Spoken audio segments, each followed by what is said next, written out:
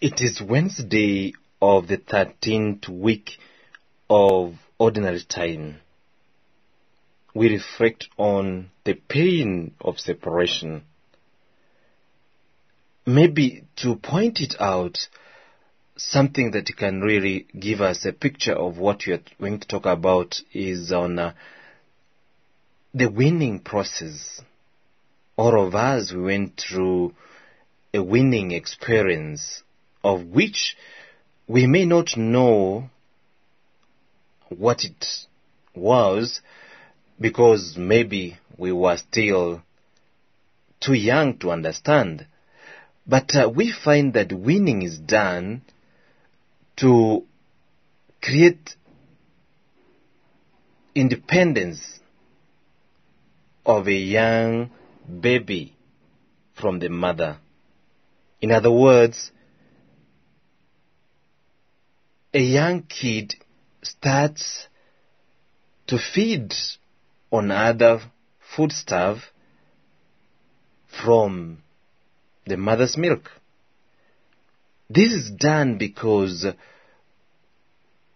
as an independent human person growing up, the kid has to be helped to live alone.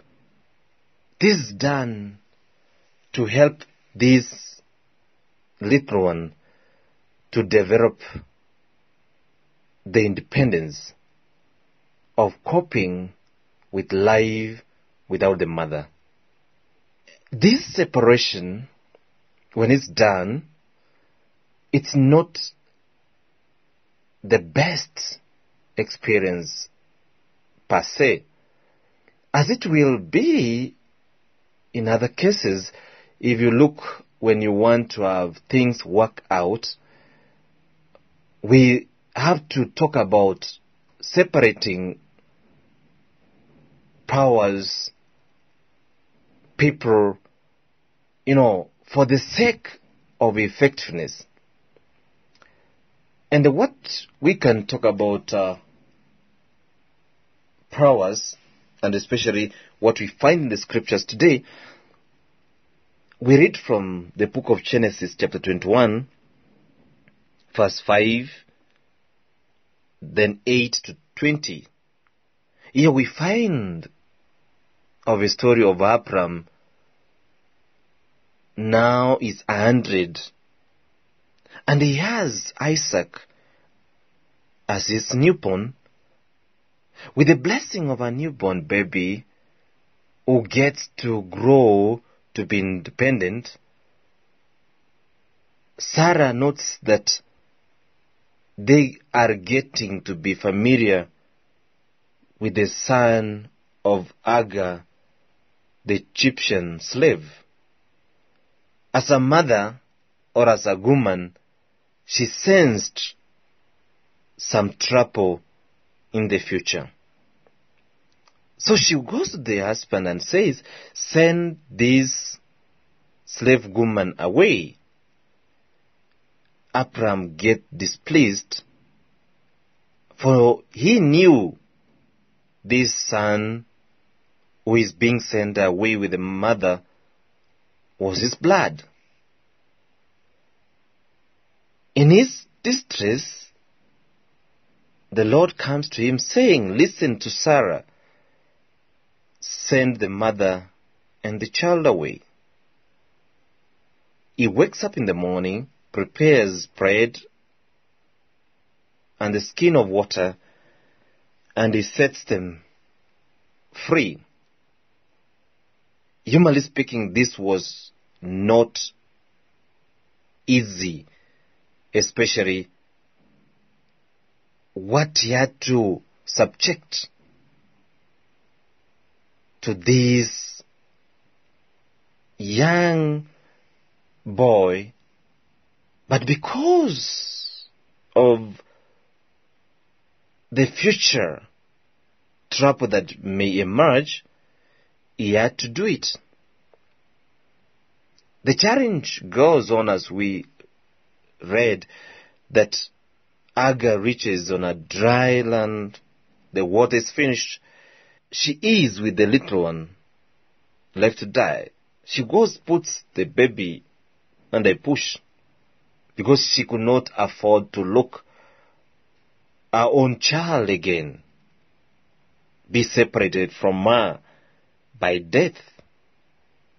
But God had her, and she was directed to a well where she went and fetched water for her son, with God promising that He's going to make her son a great nation.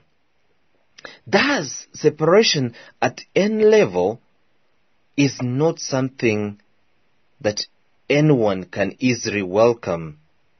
But if you look at the long term, why this separation is necessary, then we can appreciate it. Let's see what we find in the Gospel of today that comes from Matthew chapter 8, verse 28 to 34. Christ is met by two demoniac.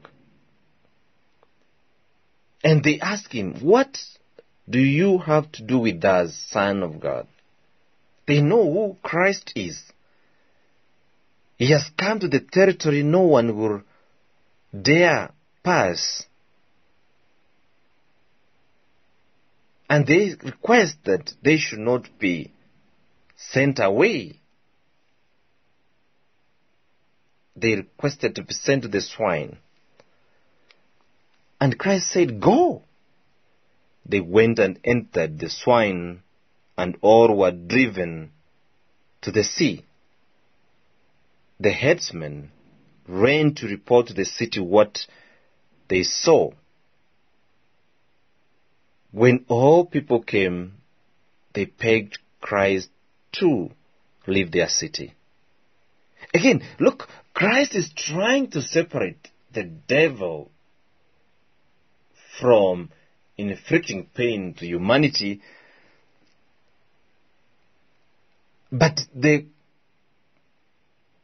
consequences of it affects the people, and now they want them to be separated from Christ. They are not comfortable having Him with them. They didn't understand why He did what He did. Therefore, again, separation is something we need to stop and ask, what does it mean? How do we accept the pain that comes with it? And here is a way we can easily deal with this pain of separation. Number one, we need to be ready to overcome a challenge. A challenge in life is an obstacle that at one point we have to lose for us to gain. As a baby will only find its independence